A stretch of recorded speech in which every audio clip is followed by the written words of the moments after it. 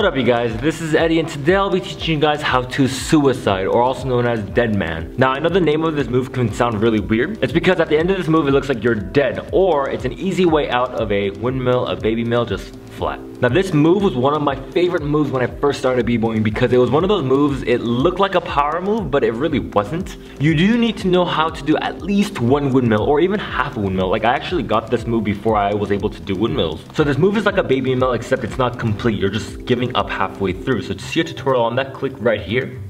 Now just like the baby mill, you'll be starting on a turtle position and starting off your first windmill. As you are landing on your back, you have to make sure that your feet is crossed and your arms are ready to twist. Now just like the baby mill, you have to use your head, you have to kick up in the air with both feet and twist as hard as you can. The moment you do all that, you're just gonna completely open up and land flat on your back. Now this is a really easy move, but you just have to have the courage to land on your back and trust that it won't hurt.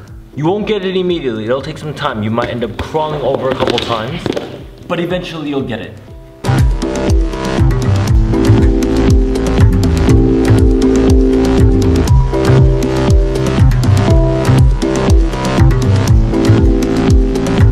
Alright you guys, now that'll be it for this tutorial. Hope you guys enjoyed it. It was definitely one of my favorite moves when I first started breaking, so hope it becomes your favorite as well once you get it down. Let me know if you got this move down, share it with me. If you have any questions about this move, ask me in the comment section below. Remember to stay passionate, inspired, and grateful for all that you guys do. Share this video with a friend who would be interested in learning because breaking is always fun to learn with a friend.